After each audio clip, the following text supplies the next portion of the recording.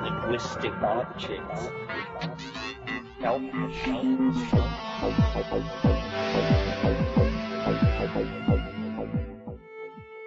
Greetings from Cyberdelic Space. This is Lorenzo, and I'm your host here in the Psychedelic Salon. And although I had planned on getting this podcast online a couple of days ago, I have to admit that I was unable to tear myself away from watching the rescue of the Chilean miners who were trapped underground for 70 days. And yes, I'm well aware of the controversy surrounding the 24/7 coverage of the event. I also have some other thoughts about it, but I'll cover those after we hear today's talks by Alan Watts. But first, I'd like to thank some of our fellow saloners who were kind enough to donate some of their hard-earned cash to the salon to help offset the expenses associated with these podcasts.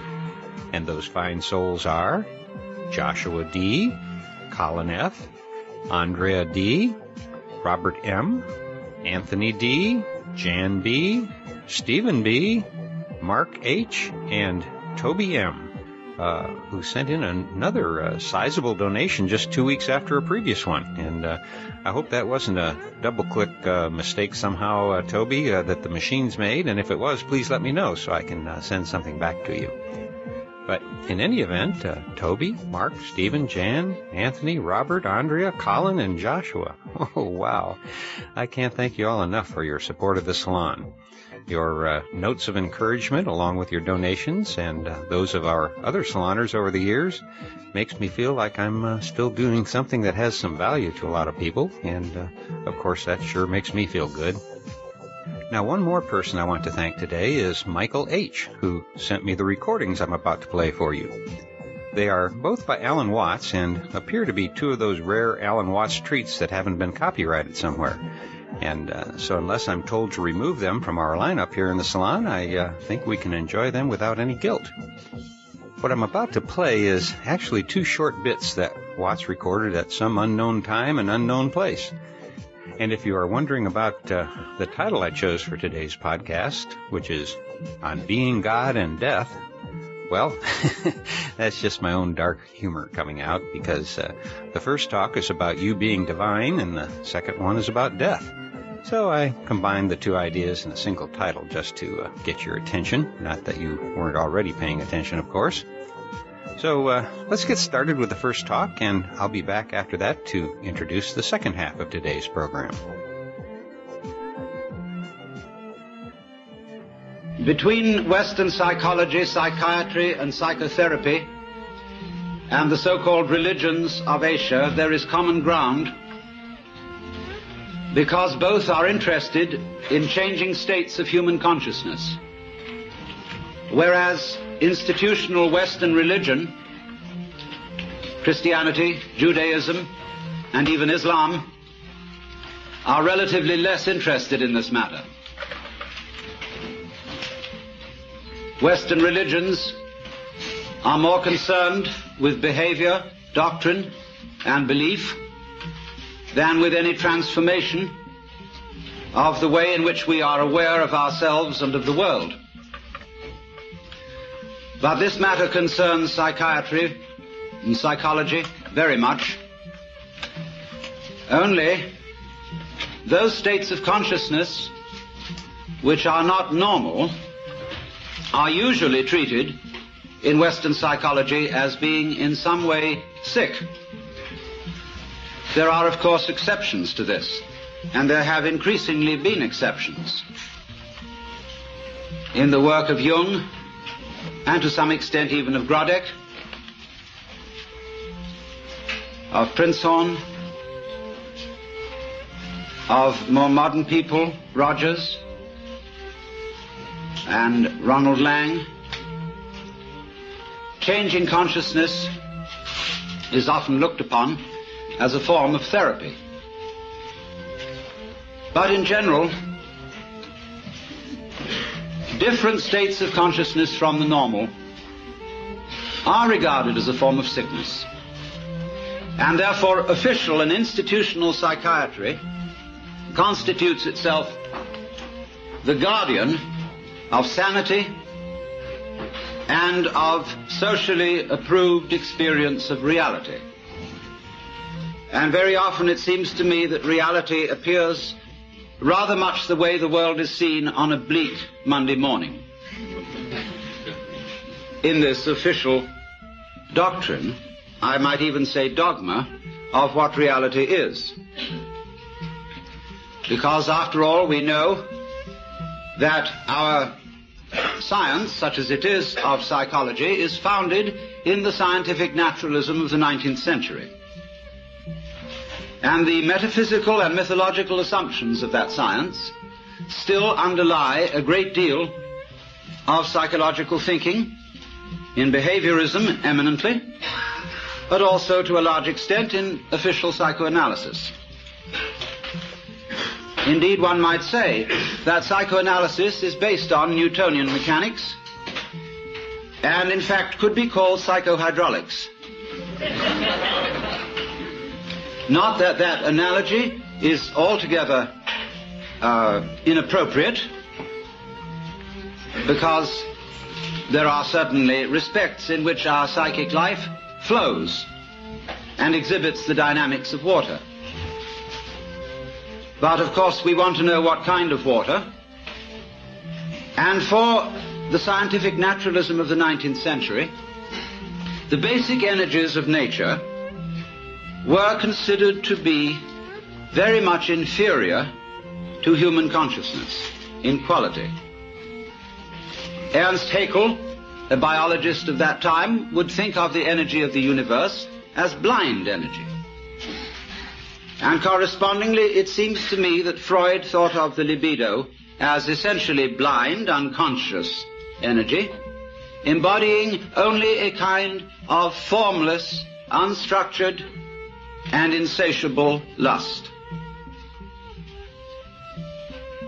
This is a generalization. Some modification in that thinking is, of course, possible. But the tendency is to regard all that which lies below the surface of human consciousness as being less evolved, because you must remember that this was also the time of Darwin's theories of evolution, of seeing the human mind as a fortuitous development from much more primitive forms of life, coming forth by purely mechanical processes, by natural selection and by the survival of the fittest. And therefore, man was in general seen as a fluke of nature, an embodiment of reason, emotion, and values, for which the more basic processes of nature had no sympathy and about which they did not care. If, therefore, the human race is to flourish, we must take charge of evolution. It can no longer be left to spontaneous process, but must be directed by human ingenuity, despite the fact that although our brains are capable of dealing with a colossal number of variables at once, our conscious attention is not. Most people cannot consider more than 3 variables at the same time without using a pencil. And this shows that in many ways the scanning process of man's conscious attention is very inadequate for dealing with the infinitely many variables, the multidimensional processes of the natural universe. However, a serious attempt has been made, and scientific naturalism issued in a fantastic fight with nature,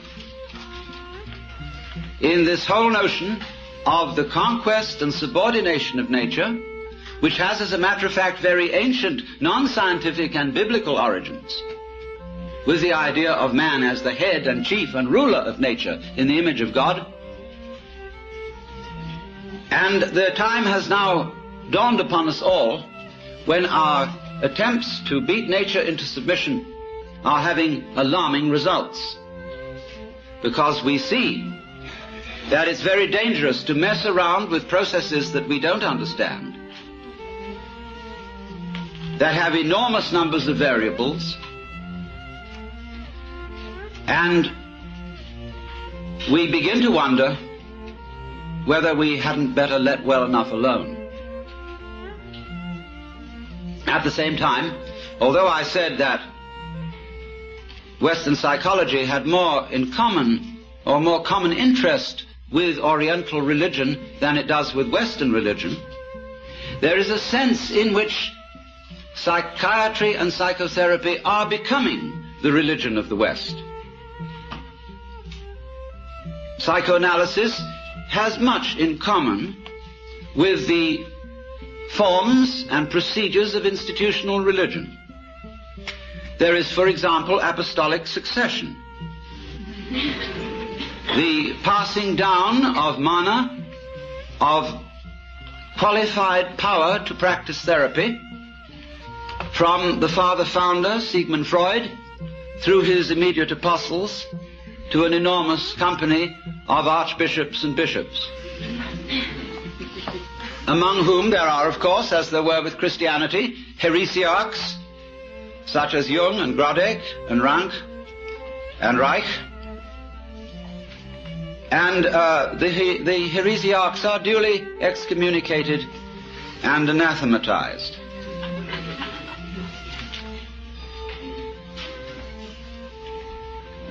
There are rituals, as there are also rituals with religion. There is the sacrament of the couch. There is the spiritual discipline of free association. There is the mystic knowledge of the interpretation of dreams. And there are also the two great symbolic fetishes, the long one and the round one. Now, it's extraordinarily easy to make fun of all this. And we must not forget that we owe a tremendous debt to Freud, if for nothing else than pointing out that that much of ourselves of which we are aware in terms of the conscious ego is not really ourselves.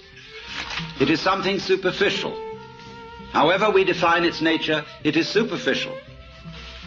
And the realities of human life are not under the gaze of its scanning process, at least not in the ordinary way. And that was a tremendous revelation. There's no question about that. But one sees troublesome signs when the doctrines and processes of psychiatry, psychoanalysis, and so forth become officialized. And I think Thomas Sass, in his books, The Myth of Mental Illness and The Manufacture of Madness, is pointing out something extremely important to us, which is that, in effect, the psychological official of today is the priest, and that he is beginning to exercise the same sort of controls over human life as were exercised by the Church in the Middle Ages.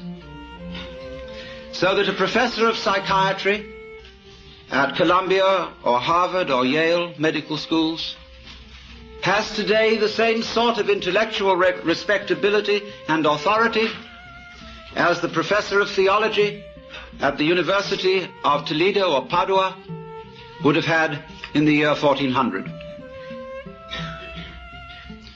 Now you must realize that the theologians of those days not simply believed in their cosmology and the theology, they almost knew it was true in the same way that our scientists know certain things to be true.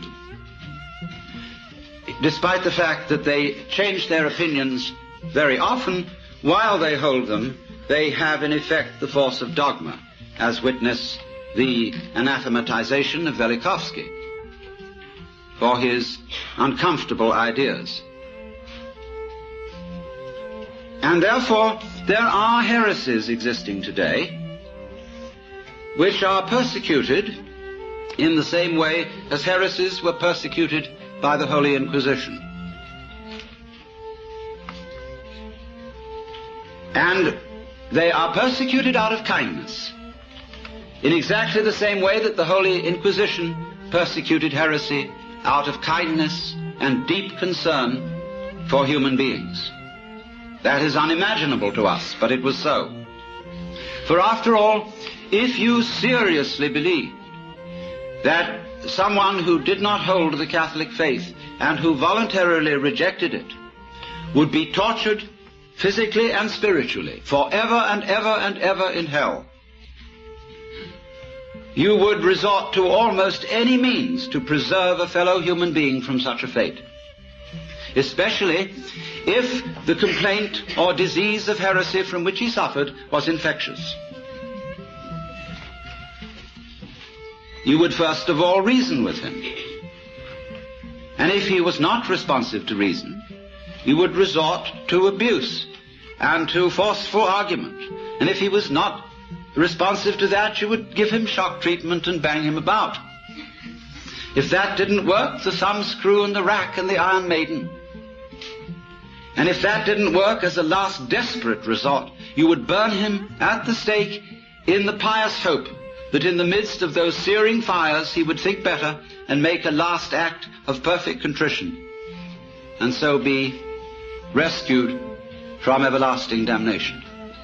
And you did all this in the spirit of this is going to hurt me more than it's going to hurt you. In the spirit of a surgeon who is very, very sorry indeed that he has to make you undergo this extremely painful operation. But it is in your best interests, and there really is at least a 50-50 chance that you may survive. And so, therefore, in perfectly scientific medical spirit, people may be very arbitrarily and without due process deprived of their civil rights, incarcerated in prisons that are in many cases much worse than prisons for criminals, and generally left to rot, be neglected and ignored, and when bumptious, given shock treatment or put in solitary confinement. For what? Because they have unorthodox and heretical states of consciousness.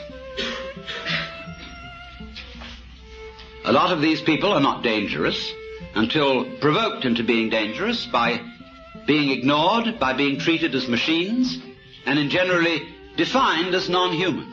And if you are defined as non-human, there's precious little you can do about it, because everything you say that sounds human will be taken as a kind of utterance of a mechanical man, as imitating humanness out of lunatic cunning. You will be suspicious. Everything you say will be listened to in a different way and with different ears. And you will have one hell of a time talking yourself out of it, because there really are no rules as to what one must do when incarcerated for having unorthodox consciousness. There is no clear road to repentance. And this is found likewise in jails, where people are incarcerated on 1 to 10 year sentences, as in places like Vacaville, California, where when I visited such prisons, young men have come to me in perfect desperation, saying, I don't know what's happened to me, because I want to live like a decent citizen. I know I've done things that are wrong, but I simply don't know what is expected of me here. If I try to do what's expected, they say I'm compliant. And that seems to be some sort of a sickness. Thomas Sass drew attention to this when he quoted a discussion of the types of school children who may very well need therapy. There were overachieving children. There were underachieving children. There were children who exhibited erratic patterns. There were children who were sort of dully mediocre. In fact, every sort of child can be given a diagnostic name for his behavior which sounds sick. As Jung once suggested, life itself is a disease with a very poor prognosis. It lingers on for years and invariably ends with death.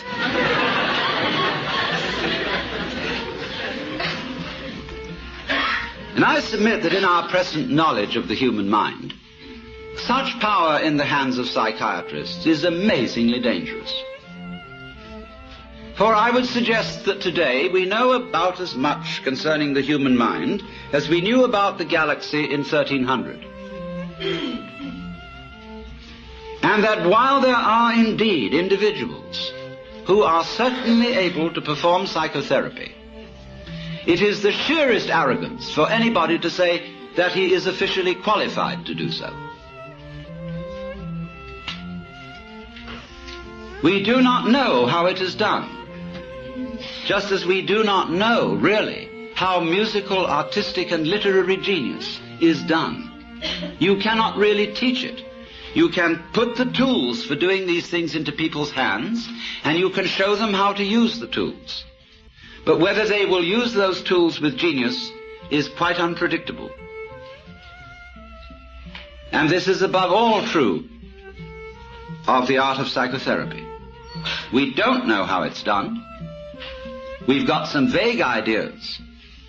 There probably are some people who, by reason of their mental derangement, are probably not qualified to perform it, because they are maybe out just to make other people into messes. But to say that there are certain standards and certain examinations that can be passed and certificates that could be issued, which do indeed qualify people for this work, is, I think, pernicious nonsense. And is used, of course, out of economic self-interest, when those who consider themselves official therapists run into competition. The same was done by religion. I was talking, imagine it, to a Buddhist priest in Thailand some years ago. I was looking at some books in a bookshop in the precincts of a Buddhist temple. And I was wandering over, and I noticed a book on a certain form of Buddhist meditation. And I murmured, Satipatthana, which is the name of a certain kind of Buddhist meditation. And a voice suddenly said to me, "You practice Satipatthana?" I looked up, and there was a skinny Buddhist monk in a yellow robe with rather red eyes looking at me. I said, "Not exactly Satipatthana. I use a different method. It's called Zen." "Oh, Satipatthana, not Zen." I said, "Oh, well, it's something like it, isn't it?" "No." "Well, it's rather like yoga," I said, "isn't it?" "Not yoga. No. Satipatthana different. Only right way." "Well, look," I said to him, "I have a lot of Roman Catholic friends who tell me that their way is the only right way. Who am I to believe?" "You know," I said, you're like someone who's got a ferry boat for crossing the river." I used a Buddhist simile. "And another fellow down the stream has opened up ferry business. And you go to the government and say, he's not authorized to operate a ferry boat because he's competition to you. Let all operate ferry boats who will. And if you haven't got the sense to stay off one that sinks, it's your fault." And after all, I could say to him, "You believe that everything that happens to you is your own karma. So why worry?" But now, it's so interesting that since official psychiatry, and I underline that word official because I hope those of you in this audience who are therapists will regard yourselves as unofficial. At least that'll give you an out. But nevertheless, official psychiatry has curious things in common with Western religion, as well as with Eastern. With Eastern, I said, only insofar as it has an interest in states of consciousness and inclines to regard other states of consciousness than the ordinary as sick. But it has one very important feature in common with Western religion. And to that, we have to go a little bit into Western religious history and ask ourselves what in Western religion, and especially in Christianity, and this goes also for Judaism, Islam, what is the great heresy? Curiously enough, the great heresy was first in the West committed by no less a person than Jesus Christ, who believed himself to be God. This, of course, will be unquestionably true if you think that the Gospel of St. John has historical value. It's a little vaguer in the Synoptic Gospels, but if you read the Gospel of St. John, there is absolutely no doubt about it. For he said, I and the Father are one. He who has seen me has seen the Father. Before Abraham was, I am. I am the way, the truth, and the life. I am the resurrection and the life. He said all that according to this Gospel.